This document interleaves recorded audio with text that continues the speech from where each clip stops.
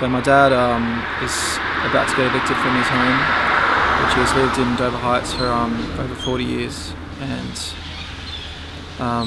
as his son, I've explored every opportunity to find justice for him.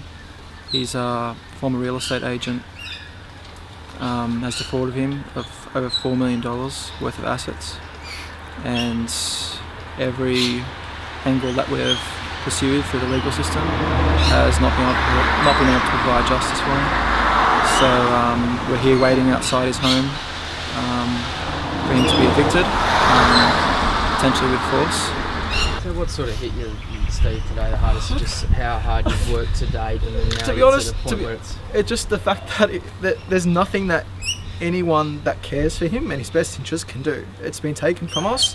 We've had no authority throughout this whole process, and I just find that unacceptable. And we're come to this sort of climax today where my dad's about to get kicked out of his home because of the fraudulent actions of another man. Now, there's nothing that can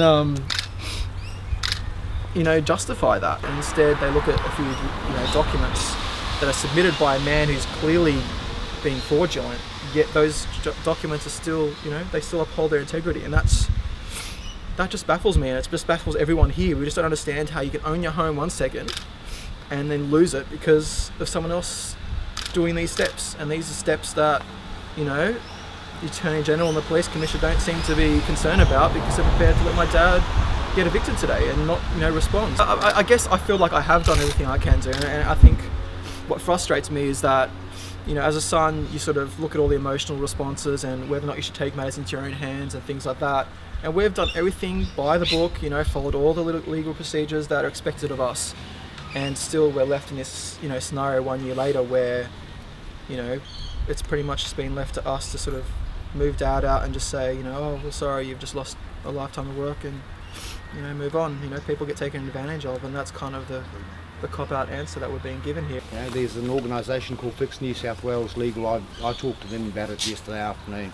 They said they're currently tracking about 27 cases like this with elderly people who've been dispossessed of their home, of their business, of their assets by trustees, and including the state guardian, the state trustee. And the fact that the law is constructed like that is an absolute arse. They do this to children, they do it under the Mental Health Act, and they do it to what they classify as mentally impaired people, and it's relying on psychologists. These people all work for the same system, and there needs to be some independent oversight of that. That stands aside from those trustees.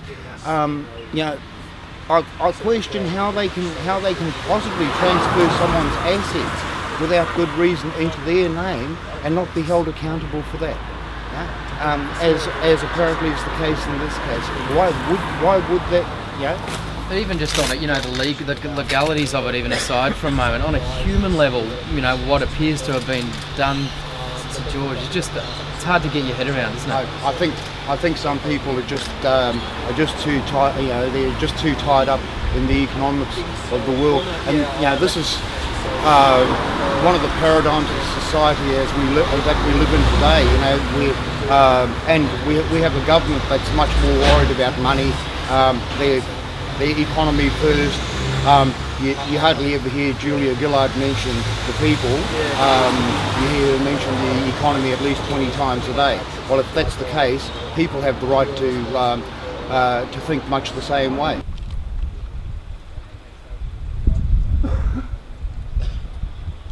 That's exactly what's happened to Dad. Yeah, exactly. He's one of those people that's believed in the system, done everything that the system asked of him. And then when he's needed the system, it's run away. Yeah, that's precisely the summary, exactly. And I'm a little bit peeved by the fact that, I have spoken to the Rose Bay local area commander, I think, earlier today.